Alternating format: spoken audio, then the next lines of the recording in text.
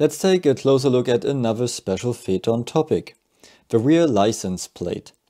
License plates are usually lit up by two simple light bulbs, especially in 1997 when the Phaeton development started.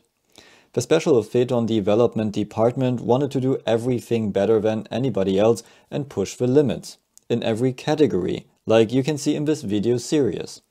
And one topic they also wanted to improve was the illumination of the rear license plate. A plate being lit up simply by light bulbs has been done since the beginning of cars, and this area was not developed further.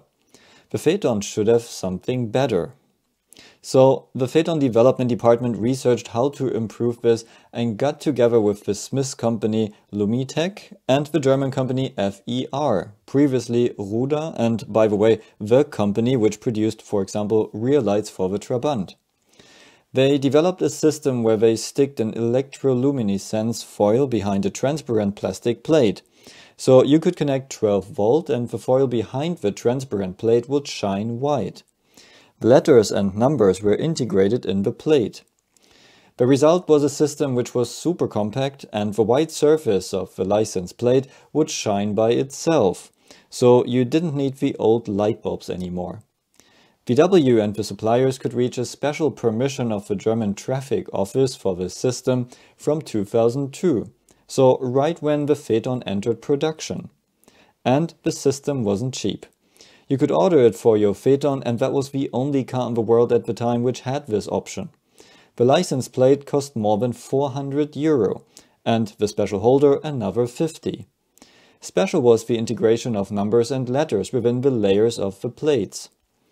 Because this feature was optional and the special permission of the German Traffic Office was running out in 2005, the Phaeton was designed with normal light bulbs as well. But unlike normal cars, the Phaeton got 4 license plate lights, which I show you in my other parts on my Phaeton. In 2007, supplier G Illumake picked up the topic but simplified it. They now use the standard German aluminium plate and cover it with an electroluminescence foil. So the white surface shines as well, but you don't have the multiple layers like the Phaeton and you can see a structure on it. They got a general permission for these license plates in 2007 and to the present day you can buy such self-illuminating rear license plates for around €125 if you're okay with standard size, since they don't do shorter plates. So again, the Phaeton design team tried to reinvent another area of car engineering and pushed another technology further. See you at the next video.